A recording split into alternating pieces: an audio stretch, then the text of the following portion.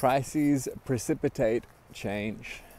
I first heard those lines in a track by Deltron 3030 when I was much younger. And it really stuck with me, and as the years have gone on, the more I've realized how extremely true that is. Crises precipitate change. Crises bring about change. I would go as far as to say that often really big changes, the really big, significant, lasting ones, the meaningful ones, sometimes they don't ever occur without a crisis.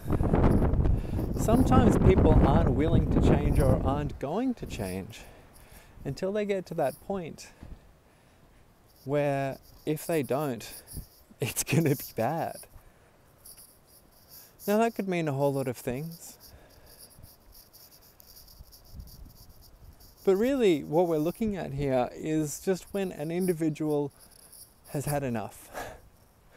When they've had their draw the line in the sand moment, if you know what that means or what I mean by that, where we get to this point and we say, I'm not going to have any more of this, I'm done. I'm going to draw a line in the sand and nothing more is going to come across this line. We're finished, we're done. When we hit that line, when we hit that point, when we go, okay, I've had enough of this. But on this deep level of like, and if I don't do something about it, it's going to be a disaster. That's what it often takes to make the commitments, make the changes that are going to stick, that are going to last. Maybe we've been wanting to quit drinking alcohol for many, many years. But now that our liver is actually getting really damaged and we've actually ended up in hospital, oh no, now we really have to.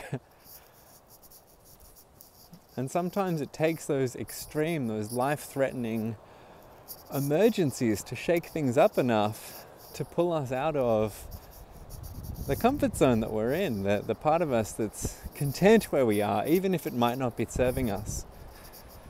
That's why sometimes crises are what's needed in order to bring about change.